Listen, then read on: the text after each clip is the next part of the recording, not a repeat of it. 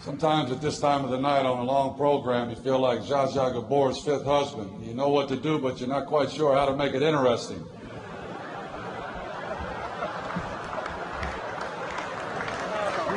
They give you 4 minutes. Frank Layden couldn't order breakfast in 4 minutes.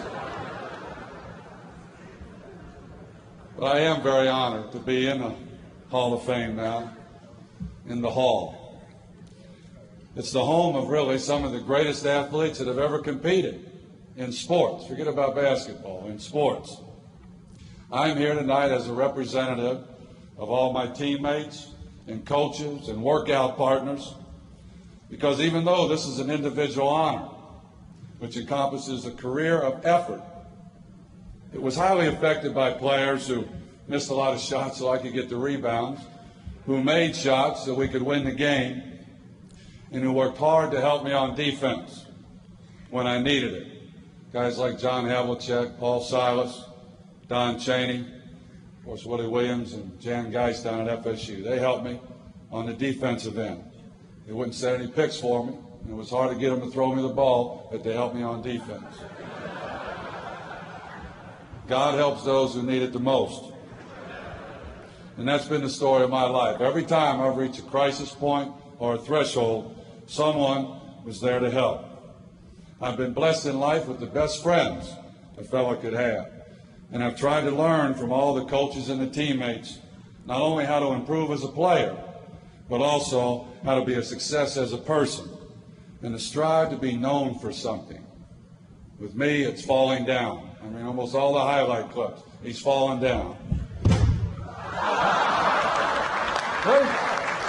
I'll be remembered tonight for something falling down.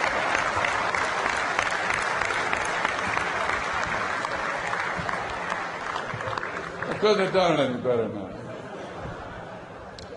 Through it all, with the guidance of Jim Connor, Hugh Durham, Tom Heinsohn, Zach Sanders, Bill Fitch, Red, and all the Celtic family, but most of all, Don Nelson, who took me into his house when I came to Boston, befriended me, and taught me not only a lot about basketball, because we used to play one-on-one that summer, but he showed me how important it was to get involved in the community, to try to give of your time and never forget the little guy. Because to me, the bigger the reputation, the smaller the ego, the greater the person. I want to thank the selection committee and the trustees of the Hall of Fame for this. This is wonderful. They do a super job. Joe O'Brien and his staff do a wonderful job. And all the people in basketball are very proud. I want to say with special thanks to Ed Stites, Bob Cousy, Kurt Gowdy, and Lee Williams. I'm a trustee of a sports museum, and I know how difficult it is to grow something like this. It takes a lot of work. You need a lot of people to work with you together to make it happen. I wish Bob Lanier and Calvin Murphy were here. They both graduated in 1970 also. I think that was one of the best classes ever to come out of college. Bob used to beat up on me, and I used to take it out on Calvin and Tiny when I could catch up to him. Both these guys were great players who possess all the qualities of professionalism and Hall of Fame stature. My congratulations to Tiny, to Coach Knight. He said the other day that I was one of the few guys he turned the TV on to watch. I used to turn the TV on to watch him, too, to see what kind of crazy thing he was going to do. Maybe that's what being in the Hall of Fame is. Somebody goes out of your way to turn the TV on to watch it. To Larry Fleischer's family, Vicki and your family, Larry O'Brien, to Boris, will you talk to Stoyko while you're over here and get him moving a little bit more? You may understand what you're trying to tell him. I can't get through to him.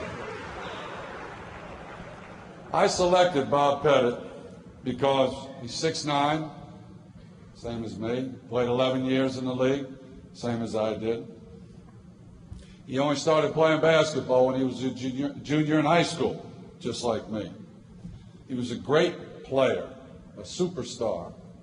Before Elgin Baylor, before all the people you hear about today, he was the man.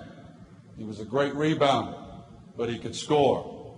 He was very tough, but fair, and a relentless player who paid the price, and he made other people pay the price. Plus, my hairline's starting to get a little bit bad, and I figured if I was around Bob, no one would notice that much. Where's he? I know. But he was true to the game and to himself. He didn't take any shortcuts, and he's a very successful person. Hello everyone, I spend a lot of time trying to get you guys nice videos, so please subscribe to this page, and please subscribe to my second page. The link to my second page is in the description section. Thank you.